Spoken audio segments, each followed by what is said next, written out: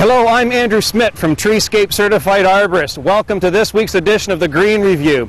We do our best to keep our trees safe and healthy with various preventative measures such as cabling, bracing, pruning, and even fertilizing. However, there comes a time in every tree's life where it has to be removed.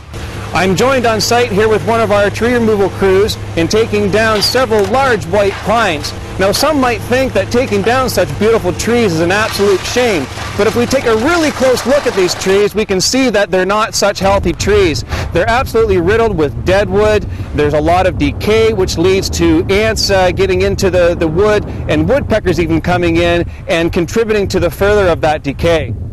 Some other contributing factors in taking these trees down is the fact that they're leaning right over top of the cottage property with many targets below the beaches here, the dock, neighboring property. So there's a lot of traffic flow underneath these trees on a regular basis throughout the summer. The main thing we want to do is obviously keep our property safe.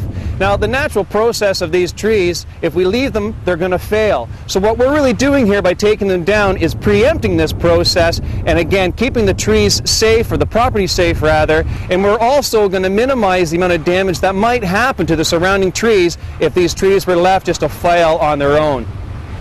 Now, a lot of questions that come up when we talk about tree removal have to do with the timing of taking trees down. What's the best time of year to take the trees down? And really, there is no bad time to take trees down, but as you can see with a really large project like this, where we're dealing with very large pieces of wood, and we're also dealing with heavy equipment to move the wood around, a time of year such as this, where the ground is frozen, is really good because it allows us to get the equipment in there, and it also allows us to minimize the damage to the landscape below.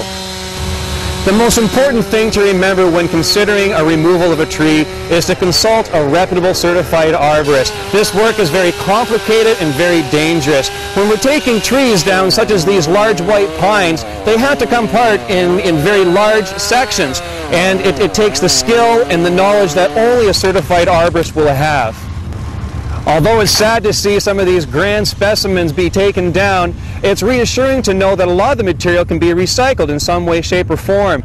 A lot of this material will go for firewood, some of the chips will go into landscape gardens, some of the wood might even be salvaged. And if failing all of that, we might even find a spot where the material can just compost back into the earth. And that's all the time we have for today's Green Review. Thanks for joining me. Until next week, here's your point to ponder.